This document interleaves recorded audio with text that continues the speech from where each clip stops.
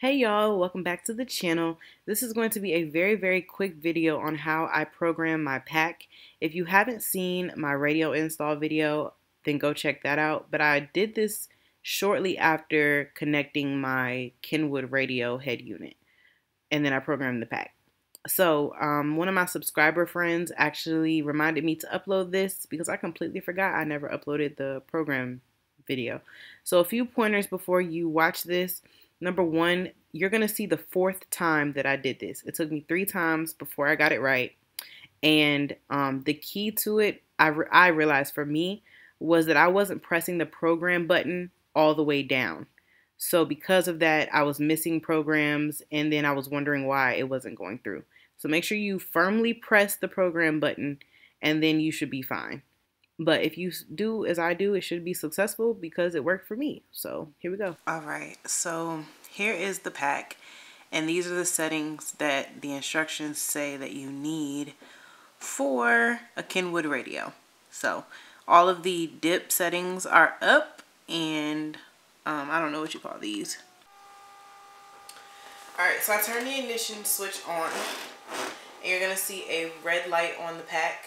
I'm holding the program button down, so I see the green light. So now we do volume up, volume down, attenuation skip, source, play skip, track up, track down, radio up, radio down, answer skip, skip, skip, skip, skip, and preset. And that's it. And now I'm going to test it out. So volume up, volume down, changing my source, preset.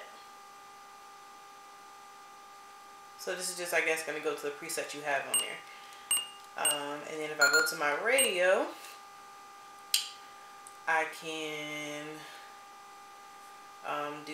I can go to the next station. So radio up and radio down. So I'll turn my volume back up. Norfolk's BIN 105.3. It's HP. I'm winning. Now grab the microphone and I'll be getting it. I'm living. Check the books on.